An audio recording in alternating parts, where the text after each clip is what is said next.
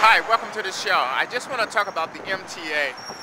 I earlier today placed into the MTA to get to Manhattan. So I left Brooklyn to go to Manhattan.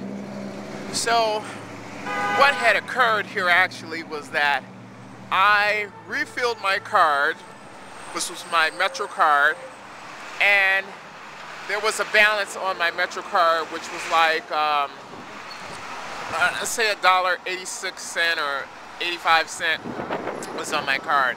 So what I did, I took $20 and I just put 5 on the card, and then I took the 5. And so when I entered the train station, I had to go back because the swipe didn't didn't let me through. So I went back to the booth, talked to the guy in the booth and told him that, hey, I'm having a problem with the card. So it had said insufficient funds, but I had just placed funds on the card. So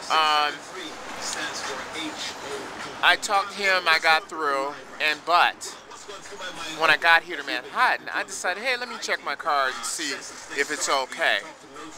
It wasn't okay. So therefore, I had to actually put another $5 on the card. So, now this is what they give me for the complaint. Okay, I had that. So I think it's kind of like screwed up, is that they can take your money, but you can't get a free ride. So anyway, just want to share that with you. Thanks for watching the show. I gotta go, and bye-bye. Okay.